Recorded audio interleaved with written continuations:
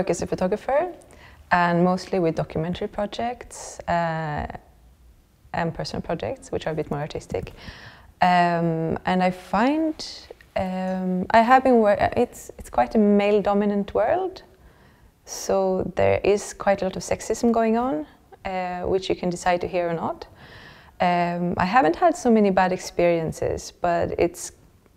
sometimes it's been a bit tough because I've been working a lot in conflict zones, and there's like, even the photographers are mostly male, and then there's a kind of way of speaking and behaving which is really masculine, and that has probably been the thing that has bothered me most, more than the actual like people who hire me. It's been more like the field work, even my close friends, how they behave and how they talk about women, and this sort of this kind of thing has been the most difficult one. When I worked in the Middle East, I focused a lot on women, and because I had access to women in a way so that's when being a woman is actually an access, because I could, if you just ask the permission for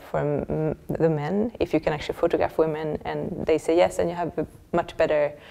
way of telling stories that wouldn't really be told otherwise. So I've been focusing a lot, for example, I worked in Yemen, and I was focusing on divorcees who have like a really bad status, and in Gaza during a war I was shooting women who gave birth. So these are sort of things that you, like hoping that you could actually like tell something that people don't really see otherwise or wouldn't know. And then the question if you can actually change something is a bit more complex, but the hope is always that you actually highlight stories that wouldn't otherwise be told. So that's how I've been working with feminism, mostly from a documentary perspective.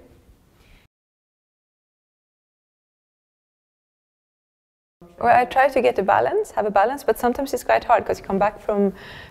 working on stories that are quite, for yourself, they're very important, and then you come back to society where these are not even a question. As for an example, Sweden, no? Which is it's sort of like an advanced country in many ways, but there's the problems are more like luxury problems. So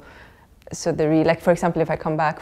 once I remember I came back from this story shooting the women in Gaza during a war, and then I come back and it's summer and I see my nephew and my niece, and you just see they've seen it on TV, no? That there's a war and that there's things happening, but they can't connect to that because they don't know this reality that kids are dying and that these kinds of things are happening. So society is so different, and that is sometimes hard to it's hard to go from working on issues that you're passionate about, and then to come home and realize that nobody really cares about these issues, or maybe they care but on a very superficial level, because it doesn't mean that they would actually be involved or feel it. And then I feel I failed because what you want is actually to people be like, wow, this is really happening and something should be done, but then that's not really how the world works, I think.